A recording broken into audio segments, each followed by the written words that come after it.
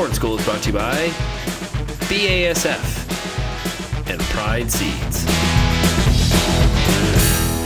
Peter Johnson at Wheat Pete, RealAgriculture.com, and again here at Diagnostic Days, Ridgetown Campus, University of Guelph, the strip till plots, but wow, we learned so much. So, we have different treatments here. We have fall strip till, we have fall strip till followed by a spring refresh. We have no-till, and we also have conventional, which is chisel plow. One of the interesting notes, Scott J. planted this plot. Scott has worked here at the college forever. He actually retired last year. He's back helping Albert Tenuta because, trust me, Albert needs all the help he can get doing these plots. There's just no question about that. Scott's a gem.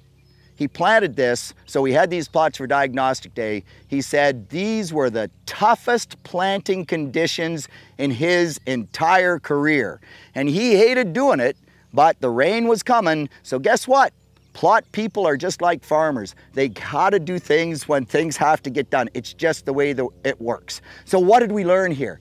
So cool. So you can see that we have residue here in front of me, right? And where the residue is, a little bit of what we call consultant damage. We've been digging plants in here for the people coming through Diagnostic Days, and so there's fewer plants that you can see. But there was a whole bunch of plants here, but they're small, they're stunted, they're ugly. And then as soon as you get past the residue, we get back here, all of a sudden we're in the no-till plot, and the no-till corn looks absolutely fine. What is going on? Well, you know what's going on. The residue, this is a little bit lower area, it's wheat residue. The water came down here, carried the residue with it, left the residue behind. What does residue do for you? She's wet, she's cold, she's ugly to plant into, and the plants don't grow very well. So residue is the enemy. Light a match to it. Wait just a minute. For years now, for the last couple of years, what have we talked about? Soil health, residue, we need cover crops, we need organic matter, we need soil biology. So absolutely, we need the residue, but the residue on a wet spring really fights against us. So it's a great example of the challenge to do the right thing for the soil and still grow a good crop. And of course, that's what we're trying to do with strip till, but it absolutely did not work for everybody this year. She's been a challenging year, and you know, the conventional tillage, it looks the best. And yet when you really look at it, boy, there's a lot of plant-to-plant variability there as well. It's far from perfect. So what else did we learn? Well, one of the cool things that we learned is just in terms of the plant setting the crown. So you know that we've talked lots that the plant sets the crown, the nodal roots, doesn't matter if it's wheat, it's barley, it's oats, it's corn. Where does it set it? Always 3/4 of an inch in the ground. Why does it do that? It's because when the coleoptile senses red light, then that tells it to set the crown, and normally it senses that red light before it emerges, kind of in that 3/4 of an inch range, and so that's why we get the crown 3/4 of an inch in the ground. And we can actually predict seed depth based on that measurement and then the mesocotyl measurement. This year, guess what? We have corn plants. In my no-till treatment, soil surface, seed depth, crown right above the seed. That is 2 3/4 inches deep, that crown.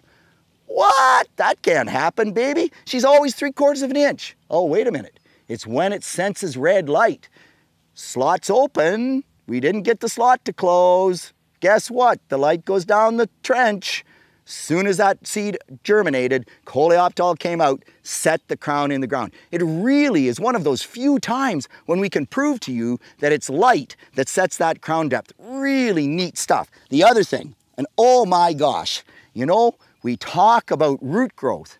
Well, look at this, because we got a plant here slotted in to beat heck. And we talk about nodal root development, and yeah, it's tomahawk roots or hatchet roots were really in that slot.